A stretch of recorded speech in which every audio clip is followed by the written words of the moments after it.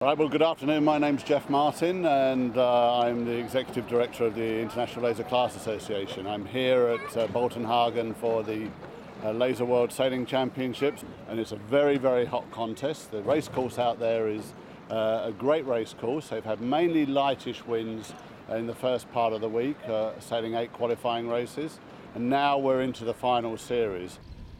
Sailing is quite different today compared to the qualifying races, as all the Gold Fleet sailors are now in one fleet, so sailing is much tighter compared to the days before.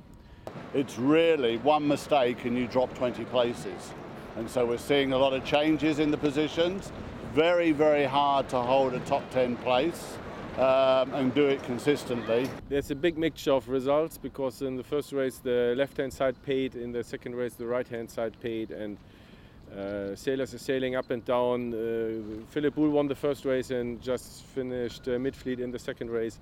So there are only very few sailors that manage to sail consistent in these changing conditions. Naja, zunächst mal ist der Wind ein bisschen stärker geworden, was eigentlich mir ganz gut entgegenkommt. Kommt aber immer ein bisschen spät. Also heute kam er, glaube ich, zum zweiten Rennen erst.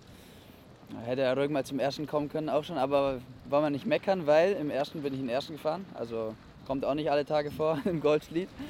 Das war ganz gut. Und dann im zweiten Rennen, naja, am 35. Slingsby managed to have 2 good races today. He's in the lead already and he managed to finish both races top 10.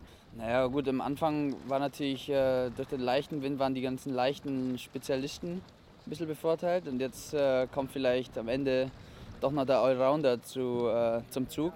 Und ich denke, so einer wie Tom Slingsby, der hier vom ersten bis zum letzten Tag führt, ich glaube, der kann einfach alles ganz gut segeln. I mean, certainly the defending world champion Tom Slingsby has always been known as a strong wind specialist. He seems to have added an extra arrow in his quiver, which is to be good in light winds, and in doing so has really pulled out quite a strong lead and sailed very consistently in the light wind conditions.